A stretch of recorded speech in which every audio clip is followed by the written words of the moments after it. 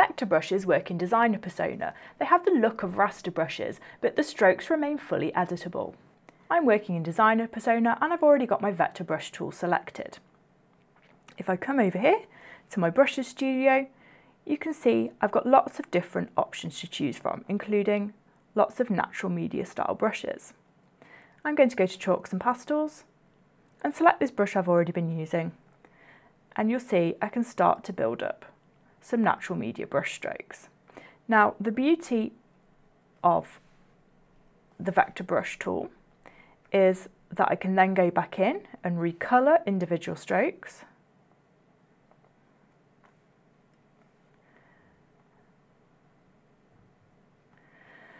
I can change the stroke width and opacity, blend modes,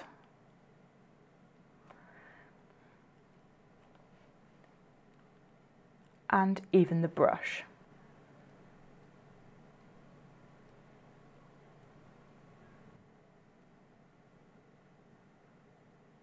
I can also go and edit the individual nodes to change each brushstroke's appearance.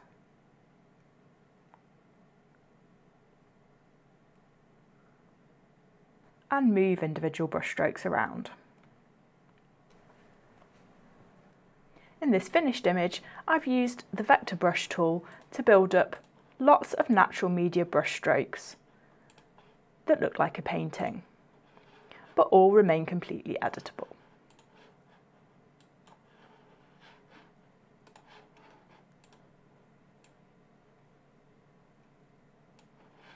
If we go to View